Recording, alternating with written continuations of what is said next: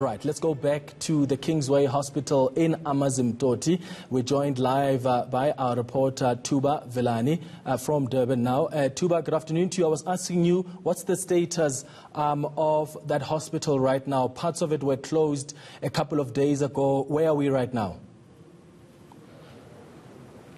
Yes, thank you so much. We're here outside the Kingsway Hospital in Amanzimtoti on the south of Durban.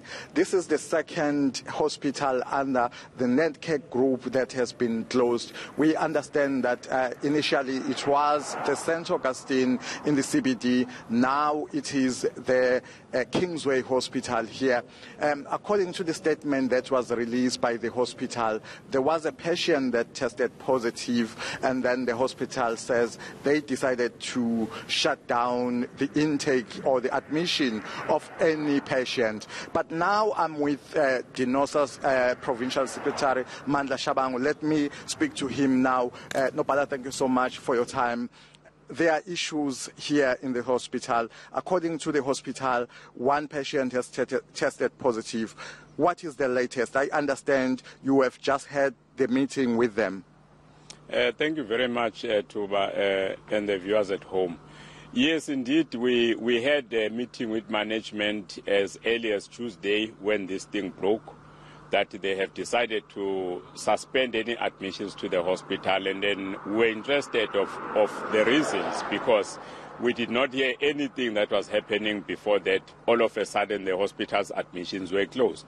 Now, the department or HR who was engaging with us, she said it is a precautionary decision they took because there was a positive patient.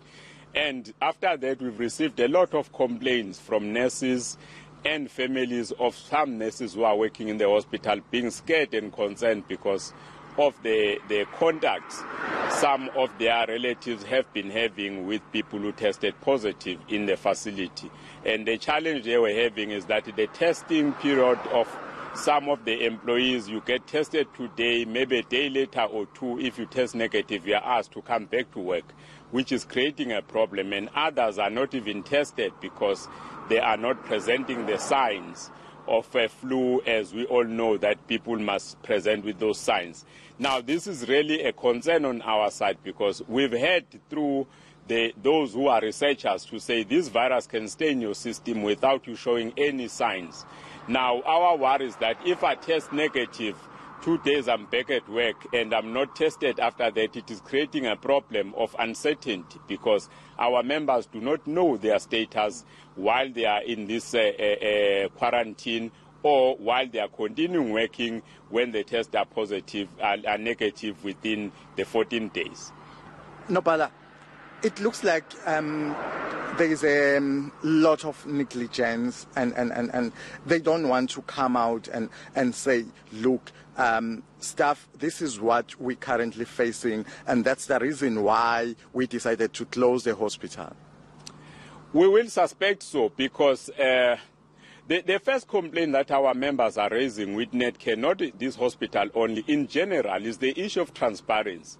Members are not saying eNCA management must tell them who's affected in which ward, but members want to know the infection rate in the facility, whether it is a call for concern or not. Because when the hospital keeps on pretending that all is well, while people are getting sick, it is creating an uncertainty and people are scared at home. So workers are complaining and are concerned that management is not open to them in putting them in the picture before some decisions are even made.